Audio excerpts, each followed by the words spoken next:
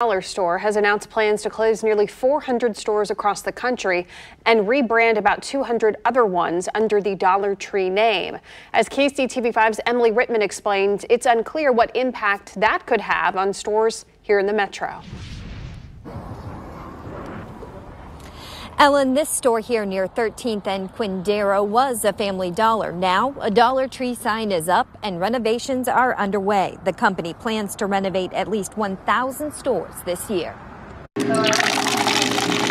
At Zeb's Coffee House in Eudora, Kansas, customers reacted to news that Dollar Tree will shutter nearly 400 Family Dollar stores. So far, the company has not announced exactly which locations will close. It would be sad for our little town, since that is kind of our go-to place for whenever you need odds and ends. We have a grocery store still, but they don't have a lot of those like miscellaneous items. In Eudora, shoppers are hopeful their Family Dollar store will remain open or be rebranded as a Dollar Tree. Absolutely. That would be wonderful. Dollar Tree bought Family Dollar in 2015. Today, the discount retailer announced in addition to closing hundreds of Family Dollar stores, 200 Family Dollar locations will be rebannered to Dollar Tree.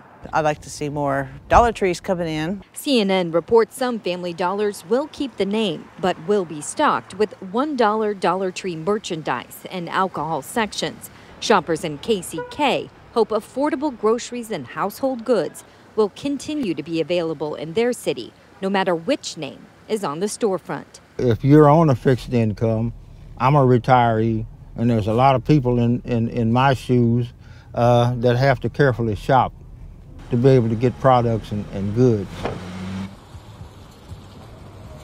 And now we did reach out to the discount retailer to ask specifically about Family Dollar locations in Kansas and in Missouri, but we have not heard back. Reporting live, Emily Rittman, KCTV5 News.